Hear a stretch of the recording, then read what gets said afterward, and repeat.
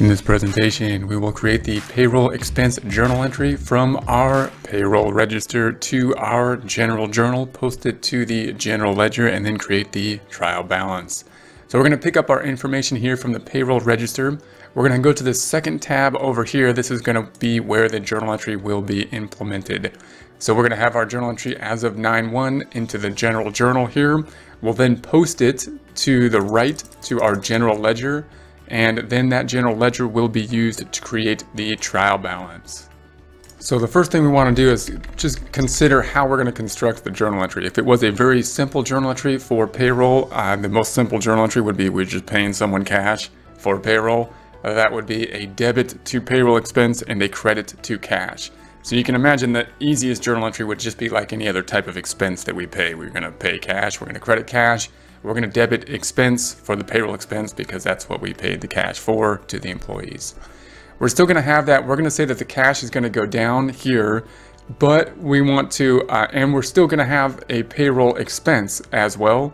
So those are two components still in place. However, we're going to have to also pull out money for all the other stuff that we got to take out of the paycheck, which will include the payroll taxes, and those will be liabilities.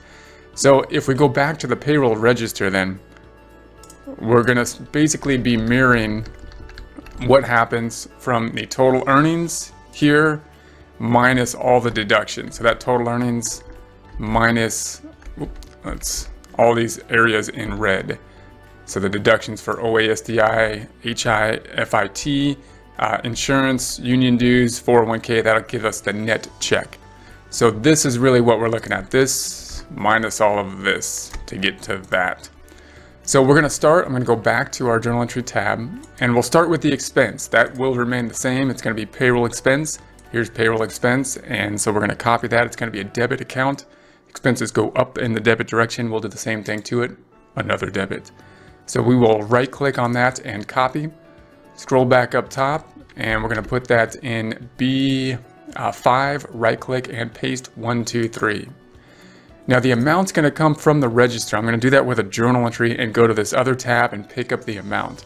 So we're just going to say equals. We're going to do this with a formula, I should say, equals. We're going to go back to our tab over here, and we're going to pick up the amount of total earnings, 48,896, and enter.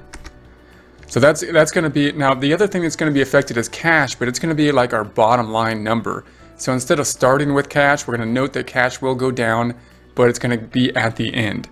Note too that it is possible that we run payroll at a different time than we actually process the paychecks. So we could be putting it to payroll payable, and some texts or books or processes will do that and then pay cash later. But we're just going to put it to cash here so that we can see how it kind of it's similar to the most basic journal entry, which would be a debit to payroll expense and a credit to cash.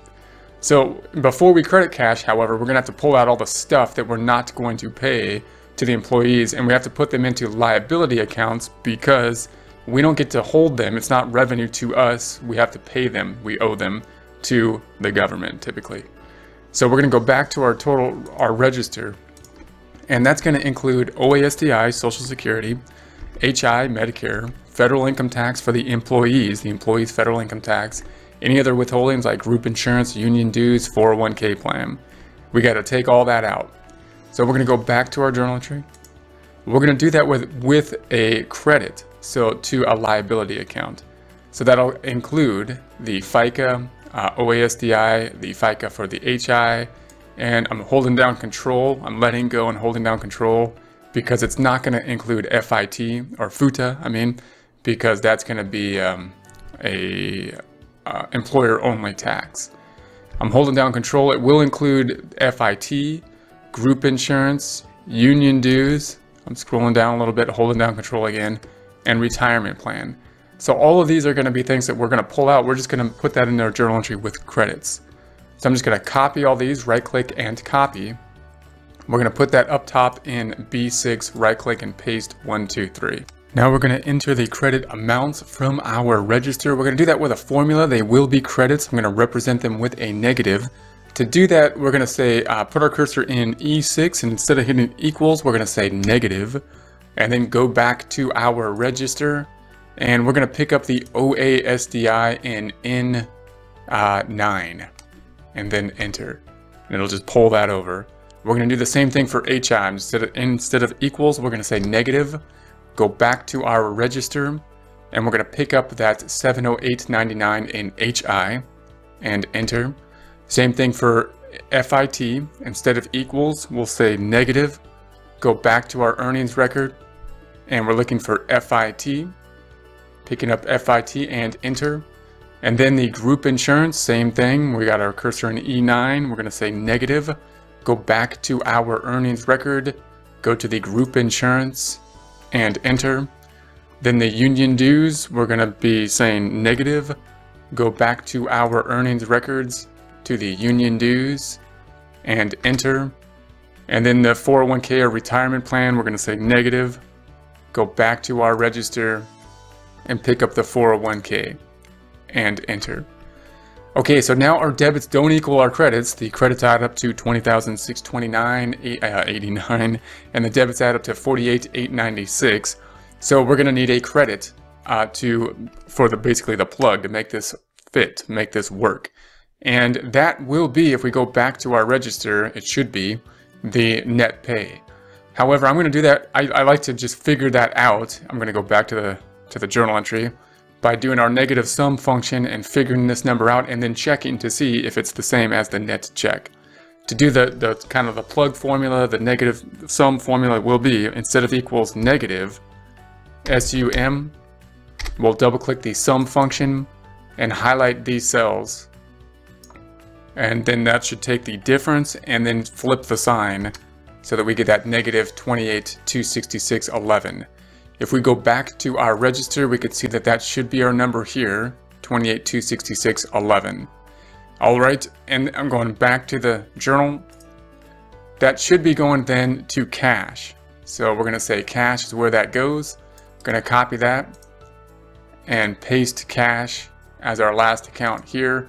Now note that if it was, we could have gone to accounts payable, or not accounts, payroll payable as well, if it was a payroll account and we're going to pay later, but we're going to put it to cash here.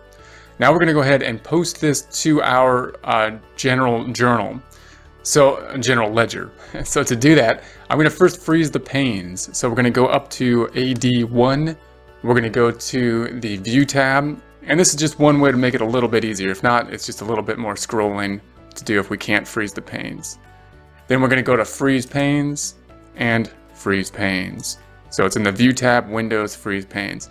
Now when we go to the right, the panes will stay in the same area. Now if we scroll down, we're looking for this 502 first. That's way down here on the expenses. So it's going to be in the same order on the GL, assets, liabilities, equity, income, and expense. So we're going to go to the right looking for that expense. So it's got the assets and then the liabilities in orange and then equity. And then we're looking for that expense, which is payroll expense down here in BM. So I'm going to say it's on 9-1, and we're going to be in cell BN18. I'm in cell BN18, and we're just going to say that that equals and pull over this 48,896. So we'll say this equals, and we're just going to pull over this 48,896, which will increase the balance to 48,896. So that's what we have here. Now you could just type in, I would put a formula equals D5, and that'll pull over the information. Then if we just go to the left side of the frozen panes and scroll right, we'll see that number should be picked up right here on the trial balance as well. And of course we're out of balance by that same number. Net income has gone down by that expense. So net income is the revenue minus the expenses, went down in the debit direction. Revenue minus expenses has gone down. Okay, next item, we're going to have the 215 here. It's going to be a liability. It's our third liability, so that's where we're going to. It's going to be assets up top, and then we're looking for the liabilities, and here it is, 215. Once again, the date is 9/1. We are in AT6. Within AT6, we're going to say equals, point to the 3031.50 and enter. So there's the 3031.50. If we go right to the left of the frozen panes and scroll right a bit, we see it here as well. Then we're going to go to the 220. So 220 is here. FICA 220 here. We'll go to the right and see the same area on the general ledger. Here's the FICA 220HI, which is Medicare, date 9/1. Then we're in AX6. Within AX6, we're going to say equals and point to that 708.99 to give us that number. Then we'll go right to the left of the frozen panes, scroll right, and we'll see that 708.99 here as well. Then we're going to go to the 225. Here it is, 225. 225 on the trial balance. We're going to scroll right and see if we can find this 225. So here's 223, here's 225, and so we want to be in BE7, and so we'll say 9/1 tab, and we're going to say equals and pick up the 8,899.13. So here's that number. We go right to the left of the frozen panes and scroll right. We can see that same number here on the FIT, liabilities increasing. Then we're going to go to 243. We're looking for account 243. So we scroll to the right, looking for account 243. So if we scroll down a bit, here it is. On BE21, we're going to say 9/1. BF21, we're going to say equals and point to that 243, bringing the balance up to, we're going to point to that 5,500, bringing the balance up to 5,500 and a penny. Going right to the left again and scrolling right, we're going to see that picked up on the trial balance as well. Then we'll go to the union dues, so 245. Going to scroll over to find 245. It's going to be a liability. So 243. Here's 245. Should be up top. Date's going to be 9/1. So then in BJ6, we're going to say equals, and we're going to point to that $16, bringing the balance up to 16.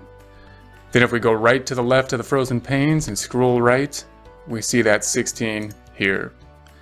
Then we're going to go to 247. 247 way down here, last liability account. So we'll scroll to the right to find that last liability account, retirement.